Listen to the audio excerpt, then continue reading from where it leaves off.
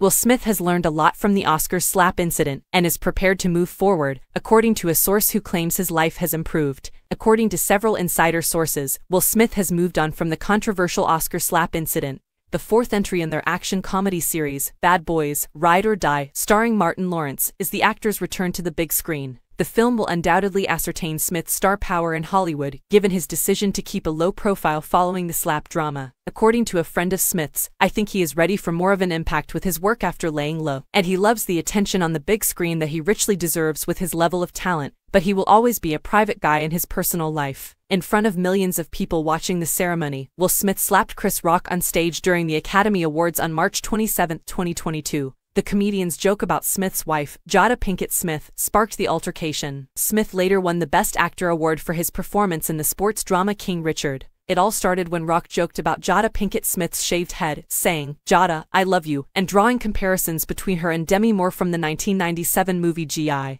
Jane. G.I. Jane 2, I'm eager to see it, okay. Pinkett-Smith did not seem amused, even though many in the audience were laughing. Jada Smith has previously discussed how having alopecia affected her life and led her to choose to shave her head. Smith yelled the famous phrase, "Keep my wife's name out of your effing mouth," to the stunned onlookers. Subsequently, Smith formally resigned from the Academy, which terminated his membership in the Oscars organization. The actor was then ordered by the Academy to miss the next 10 Oscar ceremonies as well as any associated events.